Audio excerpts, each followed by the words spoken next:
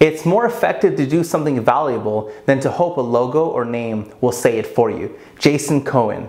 So many people, when they start their business, they have to make sure that their logo is perfect. They have to make sure that their marketing mission statement is top tier. They have to make sure that their Facebook ads are the best that they can be. When the truth is, it's more effective to do something valuable. Making sure that your product has value. Making sure that your brand has genuine value. To make sure that you actually do have influence. Not fake influence. Not influence that you just bought because there's a number that says how likes you have on Facebook or YouTube subscriptions. Making sure that our value in the marketplace is legitimate. Making sure that you genuinely have valuable information. Making sure that your service is actually valuable. Making sure that your product is actually valuable. You can think of a great logo. You can think of a great name. You can think of a great catchphrase. You can make a great marketing campaign that everyone is just jacked up sideways, jacked up excited about what you have to put out there. But the minute they see that product or service or brand and they actually play with it, see it, taste it,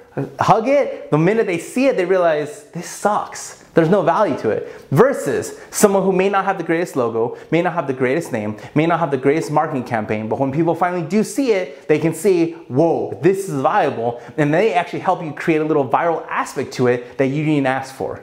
Thank you for watching today's video. The most important part though is, what did you think of today's message? Comment below and let me know. And do me a personal favor, guys. It would be awesome if you could go to my Facebook page, The Official James Hsu, push like, subscribe to my YouTube channel at ShuMJames, and if you want to talk to me directly, find me on either Twitter or Instagram at ShuMJames. Have a better than beautiful day, and I'll see everybody tomorrow.